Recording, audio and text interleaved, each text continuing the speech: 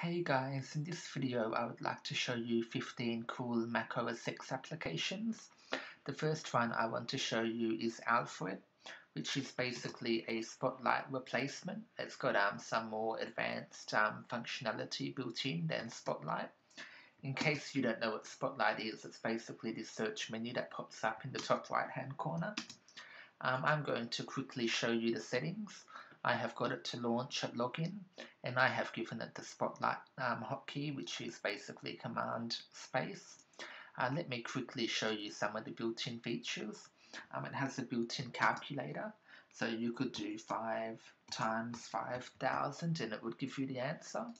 It's also got a built-in dictionary, so you can define, I don't know, chair, and it will give you a definition of the word chair.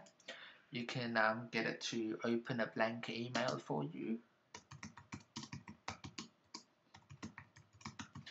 and that will just open your default email client with an email addressed to that email address. You've got some address book functionality.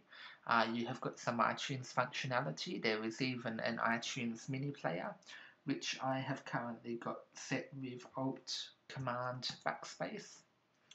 And see, this is what it basically looks like.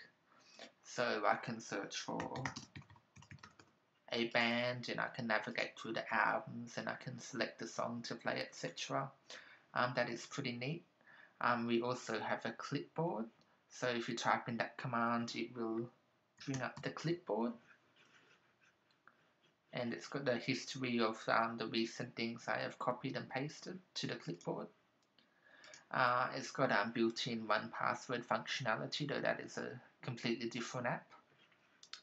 And there are a number of different commands here, to bring on the screensaver, to empty the trash can, to log out, to shut down and restart the computer, etc., to eject media, to hide, quit, and force quit apps.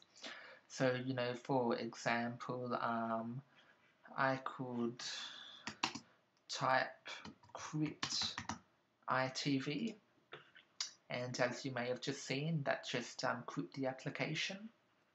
We also have extensions. To get extensions, I believe that you need to buy the Powerpack. The Powerpack, I believe, will cost you 15 GBP, which is approximately $25 US from memory. So it's not the cheapest, program to buy, though it's definitely worth the money. I have currently got 3 scripts and 1 Apple script installed. This one is called Alfred Treat. I really like this one because you type in TW and then you start typing your treat, and when you click enter, it will treat what you say after TW. There is no faster way to send a treat in Mac OS X. So let me show you. So I just sent a tweet saying hello, and it's now giving me a Growl notification saying that I sent a tweet called hello. And if I now check, I just sent a tweet called hello. And we have down for everyone. In case you aren't aware, this will tell you if, for example, Google is down for everyone or just you. So if I type in down, which is the keyword, it will now tell me it's just you, google.com is up. Though if I try it with a fake domain, it's not just you, blah is down. So that's a neat utility or extension script, time somewhere. So the keyword is time in. So I could do time in New York. And it will bring up the current time in New York, which is pretty cool. I quite like this one. It's Spotify controls. So you just type in spot and the command. I'm not sure if there are any I can show you. I don't want to play any songs for copyright reasons. Though what will happen if I type in spot now? Okay, it will tell you that I'm now playing that song, or that's the most recent song that I played. I quite like that Spotify control script. We have hotkeys, I won't bore you with that. We have a few different themes. I'm currently using dark and smooth. Then we have a few different ones which are included when you buy the Powerpack. I won't bore you and go through all of those settings, though I think you get the gist of how it works. You know, it's very powerful, and some of these extensions are really powerful too. I can't remember all of the commands. So you can type in things like TW mentions, and then it will display your most recent mentions, etc. So yeah, that's a pretty good application. I highly recommend checking it out. Or it's a Spotlight replacement, really. Next, I want to show you Total Finder. It will cost you US $18, so you can pretty much use it for free as long as you like. It will just come up with a message saying that it's unregistered if you do not pay for it. What makes Total Finder really good is a couple of things. First of all, you have tabbed browsing, which is pretty cool. You can also sort of open up tabs and combine them by double clicking, so you can drag and drop between the tabs. It also has built-in cut and paste functionality, so I can create a folder, cut it, paste it to the desktop, which I quite like. Having come, over to Mac OS X from Windows 7, I quite, miss the whole cut and paste functionality, and the tabs just make things, so much easier. If you have a Mac, then this is a must-have application. It is so much better than the Finder. Okay, what's the next application here? We have Right Zoom, which is a free application. I will show you what Right Zoom does. If you have come over from Windows, you're probably going to miss the functionality of the maximize button. And Right Zoom basically changes the function of the zoom button to the maximize button, which is quite nice. It always used to annoy me how the zoom button worked. So if you prefer the maximize functionality, then I highly recommend downloading Right Zoom. The next one is Paragon NTFS for Mac.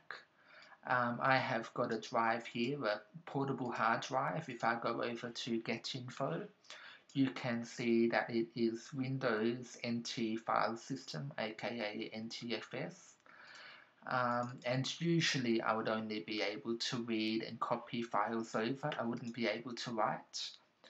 However, I am now able to write because I have got this program installed, which I will quickly show you. It is Paragon NTFS for Mac. I'm currently running the 10-day trial. I will probably buy it when the trial is over. So it's pretty simple. You just install it once and you can forget about it. Your computer can read and write to NTFS drives, which is pretty cool. Next, I would like to show you, a couple of virtualization programs that you are probably already aware of. We have Parallels Desktop 7. I won't launch any virtual machines, so I've currently got Windows 7, Ubuntu, the consumer preview of Windows 8. I quite like how Parallels works. There's also an iPad app which you can use to control the operating systems on your computer. And with Windows 7, you can insert your disk into the product key and it will actually do the whole installation process for you. It will cost you US $79.99, though if you search the web, you will be able to find a few promotions to get it cheaper. And there is, of course, VirtualBox, which is a free virtualization program available on pretty much every platform, Windows, Mac OS X, Linux. I highly recommend checking out this program. It's a very good free program, which is basically developed by Oracle now. Okay, and what is next? We have Growl. You might have seen the notifications coming up here in the top right hand corner before. They were Growl notifications. Growl is basically a notification program. So here is a history of all of my notifications from different programs. I have currently got the latest version, which is 1.3.3, which will cost you $1.99 from the Mac App Store. However, a lot of applications use an older version of Growl, which is Growl version 1.2, I believe. If you have an older application and the notifications aren't working, then I highly recommend downloading the Growl version Detective, which I believe I have here in my downloads folder. It will take a little while to find all of the different apps on your computer which use Growl. Just give it a second. Yep, so here are all the different applications on my computer which are using Growl. When I first installed Alfred, Growl wasn't working with it, so I decided to upgrade the firmware, which fixed the issue, and if it hadn't fixed the issue, I would have had the option to revert the firmware. So, you know, the chances are that you might even already have Growl installed on your computer, because a lot of applications will actually install Growl for you if you don't already have it. Next, I would like to show you SmashTunes, which is this thing up here. It basically displays the name of the song and the artist. You can choose how you want it to look, though I was sick of going back and forth to iTunes every time I wanted to see what was playing. So it will basically just tell you the current song and the artist. And I believe that there is an option to show the album artwork as well, which you can sort of, you know, drag around, and it stays on top of the current app. So that is pretty cool, and you've also got, you know, a few different options here. It's playing up a bit because I've got both Spotify and iTunes open at the same time, which is never a good idea, though you basically get the general idea of how that works. And what else do we have? That was SmashTunes. Next we have HandBrake. HandBrake is basically for converting videos and ripping DVDs. I'm not going to show you now, though you can basically insert any DVD. You then choose the title, which is usually the title with the longest duration, which is the movie. I usually select the Universal Apple profile, and then you just click Start, and it will output the movie to a file on your desktop. HandBrake is completely free, and I highly recommend it if you want to, you know, turn your DVD into a digital copy. And I also have iFlicks, which will cost US $19.99. iFlicks is basically for finding movie information. I will show you how it works. So basically, I navigate to the file which I just ripped from a DVD using HandBrake. In this case, I have Austin Powers Goldmember, so I can change the name to that.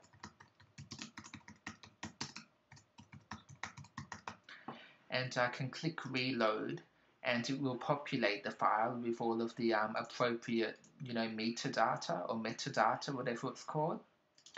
And then after that, I can click move original to trash, and it will move that one to the trash, and it will put the movie in the iTunes movie directory. And I can, you know, just click start for that to happen, though I've already done it with this movie, so I'm not going to now. So that is basically iFlicks. Next we have ScreenFlow, which I am currently recording this recording with. It will cost you US $99.99. Where is it? Here is ScreenFlow. Here is a recording from one of the other videos that I did recently for Linux Mint. I don't really do a lot of editing in my videos. I generally just cut off the end a bit. So, you know, it is really good. There's quite a bit of functionality in the program. It's by far the best screen recording program. Though if you don't want to pay $100, then I believe that QuickTime actually has the functionality for, you know, screen recordings, you know, which is completely free. So that is ScreenFlow. Next, I'd like to show you Chronicle, which is basically a bill management program. So you can basically list all of your different bills in Chronicle. At the top here I have my Netflix bill, and you can see, you know, how much I have paid the past few months for Netflix. You know, it's gone up and down a bit depending on the exchange rate. So yeah, I quite recommend this program. It's, you know, very good for managing your bills. You can, you know, have you know, payments which automatically log themselves, or you can manually log payments. You know, you put in the date that the bill was paid, the amount you paid, you can attach a receipt, etc. So I highly recommend Chronicle if you want an easy, effective way to manage all of your bills. Next, I have put Steam. You might think that this is a bit of an unusual program to include in the list. The reason I choose Steam is you might not have a Mac OS X, you know, computer forever. You know, you can either buy a game in the Mac App Store, which is only compatible with, you know, Mac, or you can buy a Mac OS X game in Steam, and you will have access to the same game on both your Mac and the Windows computer. That's why I recommend getting all of your games through Steam whenever possible, rather than through the Mac App Store. So I think for that reason, Steam was worth putting into the list. Next, I am going to choose Google Chrome for a similar reason. Yeah, I'm choosing it for a similar reason because obviously Google Chrome is cross-platform. It's available on, you know, Windows, Mac OS X, Linux, and you can sync all of your bookmarks, etc. from every browser, you know, on every operating system quite easily. So I highly recommend Google Chrome as your default browser. I recommend TweetDeck as your default, you know, Twitter client, unless you want to use Alfred Tweet through Alfred. This is the old version, TweetDeck version 0.38.2. I highly recommend finding and downloading this version of TweetDeck. If you get TweetDeck through the Mac App Store, or probably even on the official TweetDeck website now, it is a later version, because Twitter bought TweetDeck, and the new version of TweetDeck is just not very good. They removed about 50% of the application's functionality. The new version looks a little nicer, though it's missing so many features that it's not funny. Next, I want to show you Pixelmator. This is sort of I wouldn't compare it to iTunes, though it's basically, it's kind of like GIMP. It's a good application for modifying images, etc. Here's one I've been working on. Though yeah, I quite recommend Pixelator or Pixelmator if you want to, you know, do basic, you know, image editing. I would compare this program to Adobe Fireworks. Not quite as good, though it's, you know, quite good. I recommend it for, you know, $30. And lastly, I want to recommend Shortcuts for Mac, which you probably just saw before in the web browser. There are so many different shortcuts which you probably have no idea about, though if you read through all of the different categories, you might discover a few that you never knew existed. You know, for example, this application helped me a bit when I first moved over from Windows 7 to Mac OS X. You know, for example, taking screenshots. You know, it has all of the different screenshot combinations. You know, for example, Command Shift 3 will allow you to take a screenshot, and it will save the file to your desktop. It's taken a screenshot of my second monitor for some reason. And, you know, there are a few different ones here. Command Shift 4 takes a screenshot of a screen area and saves it to your desktop, like such. So, yeah, this is quite a handy application. I believe it only costs $2. Oh no, it's only 99 cents. Though, you know, it's definitely worth it. You know, it shows you a bunch of different shortcuts, and it gets updated every now and again. So, yeah, I highly recommend getting it and going through all of the different shortcuts. So that is pretty much it for this video, really. If you have any questions about the applications, then feel free to ask me. Or if you think that I should have included a different application in the list, then mention it in the comment section below. So that is it for this video, and thank you for watching.